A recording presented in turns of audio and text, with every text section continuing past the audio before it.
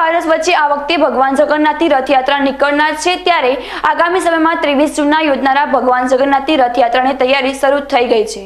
આગામી સમયમાં રથયાત્રા સરકારની કોરોનાને લઈ આપવામાં આવેલી ગાઈડલાઈન મુજબ નીકળશે। ત્યારે આજે થરાદના રામજી મંદિરથી ભગવાન જગન્નાથને આદેશનગર સ્થિત મામાના ઘરે લઈ જવામાં આવ્યા હતા। રામજી મંદિરથી આદેશનગર ભગવાનના મોસાળ ભગવાનને વાતે ગાતે લઈ જવામાં આવ્યા હતા। ભગવાનનું મોસાળમાં ભવ્ય સ્વાગત કરવામાં આવ્યું હતું અને ત્યારબાદ ભગવાનની આરતી ઉતારીને મહાપ્રસાદનું વિતરણ કરવામાં આવ્યું હતું। હવે આગામી 21 જૂનથી ભગવાનને પરત રામજી મંદિર લઈ જવામાં આવશે અને 23 જૂનના અષાઢી બીજના દિવસે ભગવાન જગન્નાથની 30મી શોભાયાત્રા નીકળશે।